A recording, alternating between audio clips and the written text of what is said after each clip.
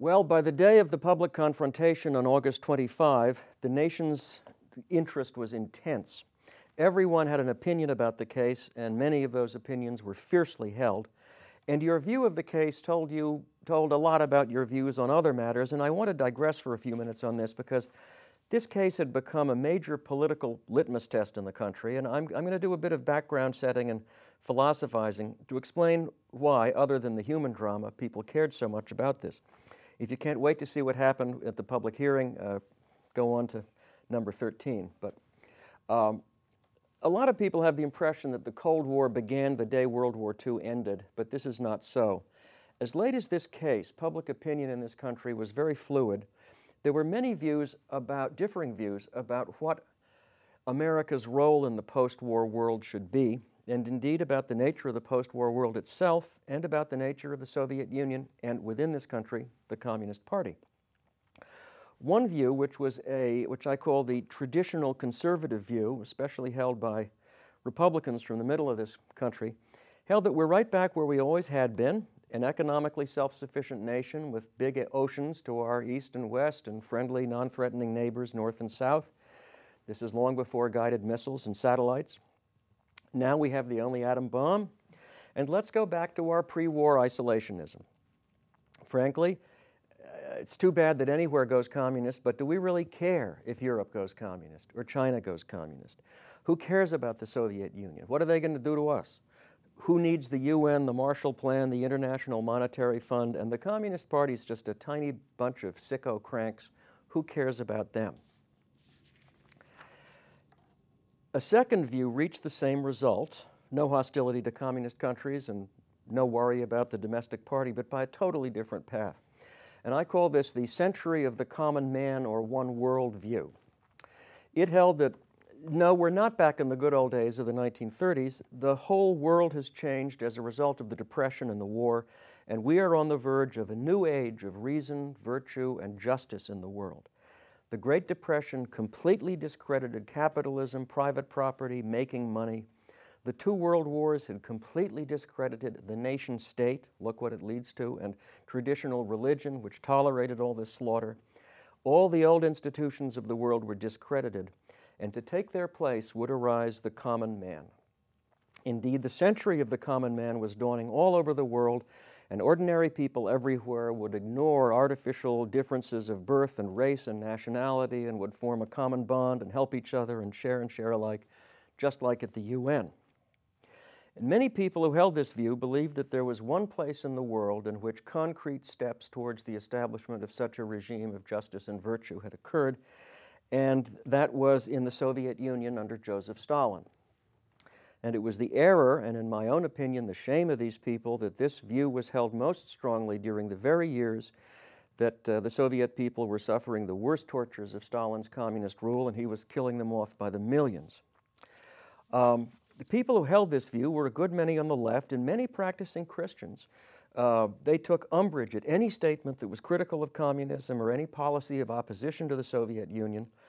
They said, okay, they're a little rough around the edges, but at the end of the day, they're still family, they're still on the side of the people. And needless to say, this side rallied to the defense of Alger Hiss, seeing in him the model civil servant, the enlightened liberal statesman and cool man of reason, being assaulted by the savage mob of HUAC, especially Richard Nixon in his off-the-rack suits. This side's mindset is well represented by a man you may have never heard of, but I think some of his quotes are too good to pass up. I'm speaking of a man named Harold Lasky, who was a lecturer at Harvard and Yale, a writer for the New Republic magazine, the chairman of Britain's Labour Party, half author of a famous correspondence with Mr. Justice Holmes, and for 25 years a professor at the London School of Economics. He wrote a book towards the end of World War II called Faith, Reason, and Civilization, and in it he makes clear that the Soviet Union under Joseph Stalin is his model for the future of the world and is an exemplar of Christian values. And he writes, "It's difficult to see upon what basis the civilized tradition can be rebuilt, save that upon which the Russian Revolution is founded. When the last word has been said against Russian bureaucracy, against the hindrances to political self-expression we know in Britain and the United States, against the scale on which the terror has been conducted, against the ugly Byzantinism of its party infallibility, the solemn truth remains that in the Soviet Union, since the October Revolution, more men and women have had more opportunity for self-fulfillment than anywhere else in the world. From the Russian Revolution, the principles that seem to emerge are the same as those which underlie the dream of the early Christians, and so on. At the risk of beating a dead horse, I'll add one more comment by an American politician named Henry Wallace, who was vice president under Roosevelt in his third term, said, "I would say that the communists are the closest things to the early Christian martyrs we have today." Now, I want to emphasize that these statements were not written by fringe characters or nutcases, but by highly intelligent and humane men who wanted peace and abundance for all. Lasky was a leading British intellectual, greatly admired by liberals. Henry Wallace was Vice President of the United States. And about communism, I'm sorry to say they were both idiots. Please note several factors about this mindset. The assumption that capitalism and individualism are over, a very gauzy view of the Soviet Union, the tremendous optimism about the world, and fourth, the terrible failure to see that what their hope and their sentiment and their letting their dreams get in the way of the facts made them embrace what was, in fact, the enemy of all liberal values.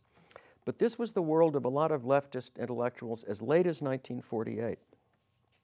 Now, the third view that was abroad in the land, I'll call the triumphant capitalist view. It was optimistic, like the common man, but that's about the only thing they had in common. It held, look, Europe has committed suicide in 2 world wars. Russia is locked in poverty because of the war and communism. China's in good hands. Chiang Kai-shek's in charge there, and he's our guy. The rest of the world is a colony.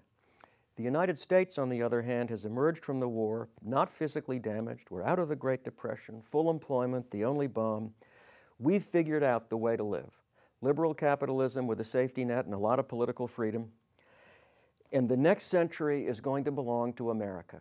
It's going to be the American century. In fact, Chambers' boss, Henry Luce, wrote a famous essay of that title, The American Century, in Life magazine in February 1941. And this view says America has to be involved in the rest of the world. We have to lead the rest of the world in an optimistic, triumphal, expansionist way. We have no enemies anywhere. Nothing but good times ahead. And finally, there was a small group of mostly middle-class people, generally suspicious of the rest of the world, who were not optimistic and who said, no, we cannot return to the old isolationism and we can't be optimistic. This new world, there is a new world being born. It's very scary. Communism is on the march everywhere. They've taken over Russia. They've taken over Eastern Europe. Looks like they're taking over China. They may be hiding under our beds and in the woodwork. And this last group found its footing in the Hiss case. The communists are not only in the march in all those foreign countries, they're here. They were here in the Roosevelt-Truman administration. And they hated Hiss as the arch representative of Eastern money and good breeding, forgetting for a moment that he didn't come from a rich family or a high society family. But he certainly looked like it, and his postgraduate education at Harvard and cultural sophistication, multinational organizations, the whole lot. These people, by the way, didn't necessarily like Chambers because he was in some ways even more cosmopolitan than Hiss. And a lot of these people were anti-Semites, and Chambers' wife's maiden name was Esther Shemitz. But in the Hiss case, this fourth group found its dream becoming reality, and they could say to the traditional isolationists and the triumphant capitalists, no, the world is not as simple as you think. There are enemies who seek our destruction just like the Nazis, and some of these enemies are among us, and we have to act to root them out, or there'll be no future for normalcy or triumphant capitalism or anything good. Now, aside from these ideological divisions I've just mentioned, the Hiss case caused some fascinating social divisions in this country based on class and style. If you'd been born on the right side of the tracks and you went to an Ivy League university and you shopped at Brooks Brothers and read the New Yorker and knew how to order a bottle of wine in a French restaurant, even if you were a conservative Republican, you tended to take Hiss's side. He represented, as Alistair Cook wrote, the good breeding, graceful probity, plain living, and high thinking of the New England tradition of service to the nation. But if you'd had a hard life and you went to a college that no one had ever heard of, et cetera, in other words, if you were Nixon, you thought of yourself on the outside looking in, not as one of the beautiful people. You tended to despise Hiss and to side with Chambers, regardless of your politics.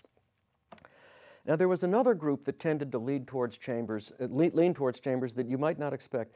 And these were intellectuals who were liberals, leftists, even intellectual Marxists in 1948, but who had been in the Communist Party back in the 30s. And one of these people, James Wexler, who was a very liberal editor of the New York Post, said, and this isn't a direct quote, if you'd been in the party in the 30s, you'd seen a few people who were just as well put together as Alger Hiss, and there was nothing implausible in the story Chambers was telling. In fact, it had a dreadful ring of truth to it. And he said, and now I am quoting, they knew that there had been a darker side to the Communist Party, and in their time, in or near the party, had seen people who were just as well put together as Alger Hiss. Their own infatuations with the party had mostly been brief, and many of them had emerged still leftists, but implacable enemies of the party. But we could imagine the rationalizations that would lead someone to do what Chambers said Hiss did. And he said, for all of us, this whole case was a reminder of our rumbustious youth that we would just as soon have been spared. And we were genuinely puzzled by Hiss's total denial and said, we thought to ourselves, if all of these he's being accused of as having been in some silly chat group in the depths of the Great Depression, why doesn't he just come out and say it? Well, the eyes of all these groups were on the congressional hearing room on August 25. It's one of the first congressional hearings that was broadcast on television, and that is where we go next.